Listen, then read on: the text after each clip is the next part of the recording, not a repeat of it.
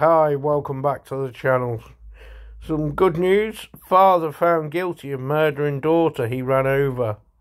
Nigel Malt has been found guilty of murdering his daughter Lauren Malt.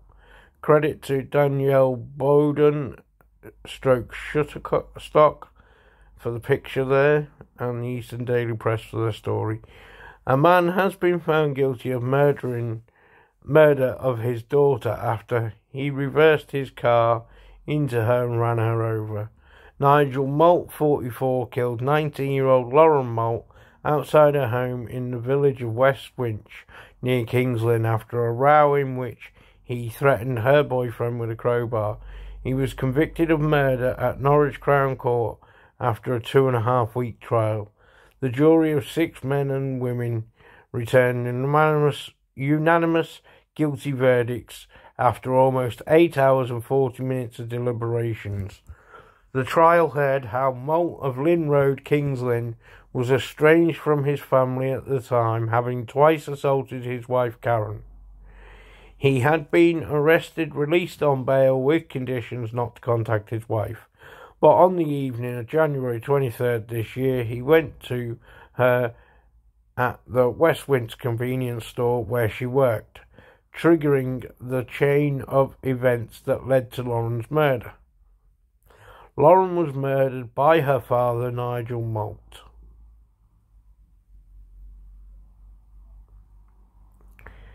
Judge Anthony Bate adjourning sentencing until a date to be fixed in August, but told Malt the sentence was mandatory in any event. The trial heard grim details of how Lauren had been knocked down by her father's Mercedes in Letty Way, West Winch. Andrew Jackson, prosecuting, described how Malt reversed his car into and knocked down his daughter. Mr. Jackson added he knocked her to the ground. He then reversed his car over her. He stopped, then drove forwards over the body. The 19-year-old was effectively crushed to death. Her screams as she was run over by her father were heard by the jury, who were played audio and CCTV recordings of part of the incident captured by her horrified neighbours. Jurors were told, Mr. Jackson, what you heard there was the sound of what the prosecution say was no less than murder. He said Malt used his car as a lethal weapon. He added, a car when driven at speed, when driven over another person, is eventually going to cause death or really serious harm. That is simple common sense. That's true. Jurors also heard the family background to the tragedy. Mr. Jackson said relationship Malt had with his wife had been marked by drink, drug taking, anger and threats of violence by the defendant. Following a split from Malt's wife Karen, Lauren and her other siblings were living in her grandmother's home in Letty Way. But the spring of 2021, Malt had twice assaulted his wife, resulting in him being arrested, released on bail with conditions not to contact his wife, who worked at a shop in West Winch, or visit her. Mr. Jackson said Malt felt wronged by his wife, having left him and taken their children with her. Well, by the sounds of it, she should have took the children with her. He said by January 23rd this year, the defendant's relationship with his family was broken, but it was something he was not prepared to accept. Malt had gone to the shop where his estranged wife worked, despite being prohibited from doing so. He overheard Lauren calling her mother and asking if she could take her sister to the shop.